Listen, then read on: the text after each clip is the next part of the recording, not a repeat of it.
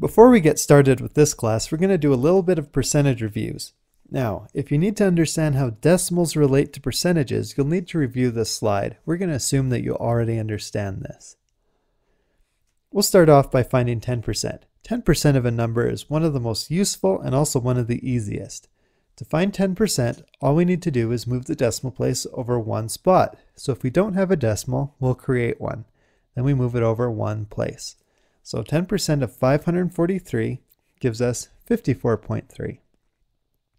Pretty simple. So 1% is just as easy too.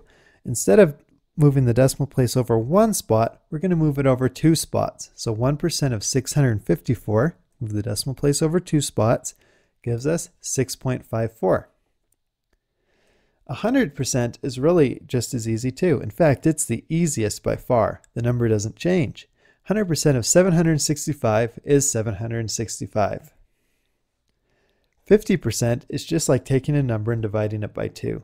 So 50% of 444 gives us 222. 5%. Well, 5% is just half of 10%.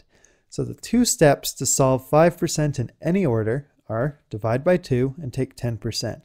You can take 10% first or divide it by 2 first. It doesn't matter. We're going to look at it in this example. 5% of 44.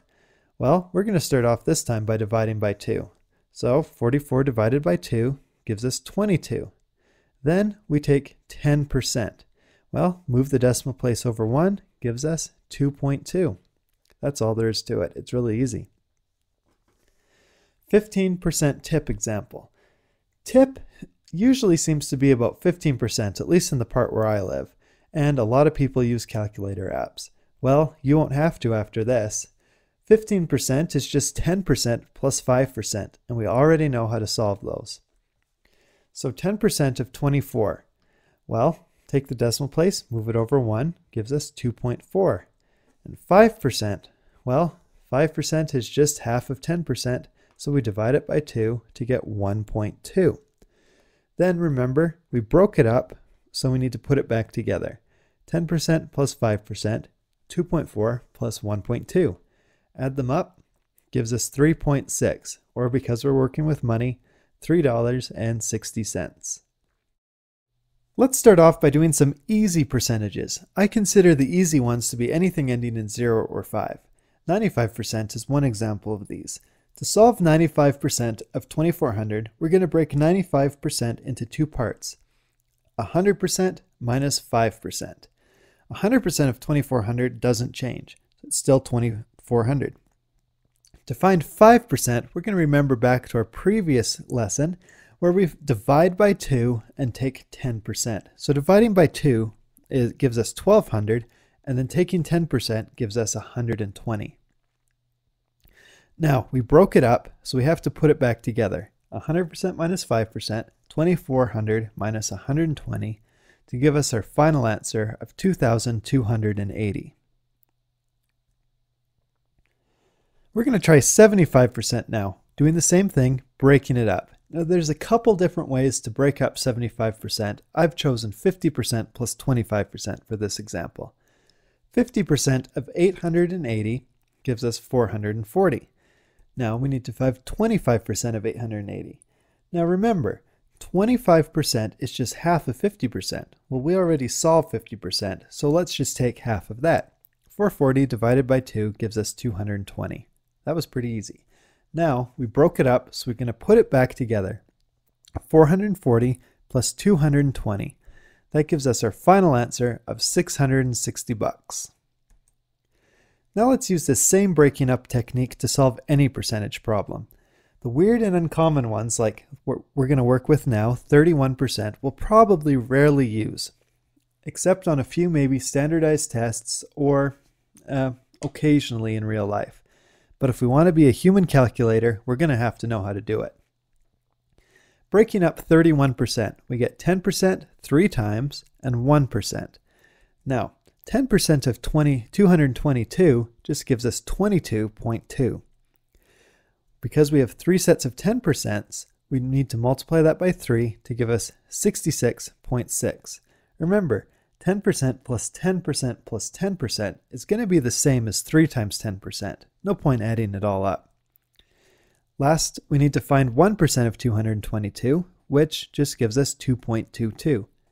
Now we broke it up, so we put it back together. 66.6 plus 2.22 gives us our final answer of 86.82. Let's try 97% of 195. 97% is probably broken down easiest into 100% minus 3%. 1% of 195 gives us 1.95. Now we have 3 of them, so we multiply that by 3 using our speed multiplication technique to get 5.85. Then we take 100%, which is 195, subtract it from our 3%, 5.85, to get our final answer of 189.15. Remember, 100% of any number leaves it unchanged. We don't need to calculate that out. Now it's time to try some of the harder ones. 176% of 195. The reason these ones are harder is we have to break them up into more parts. So, breaking up 176%, one way to do it is 100% plus 50% plus 25% plus 1%.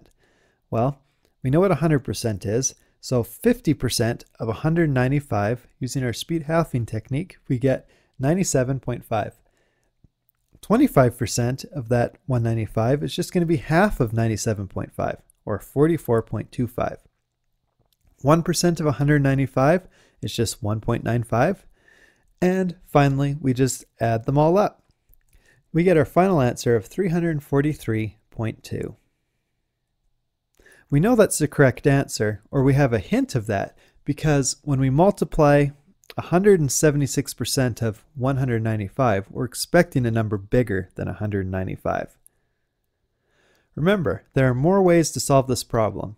Maybe come up with a few on your own and give them a try.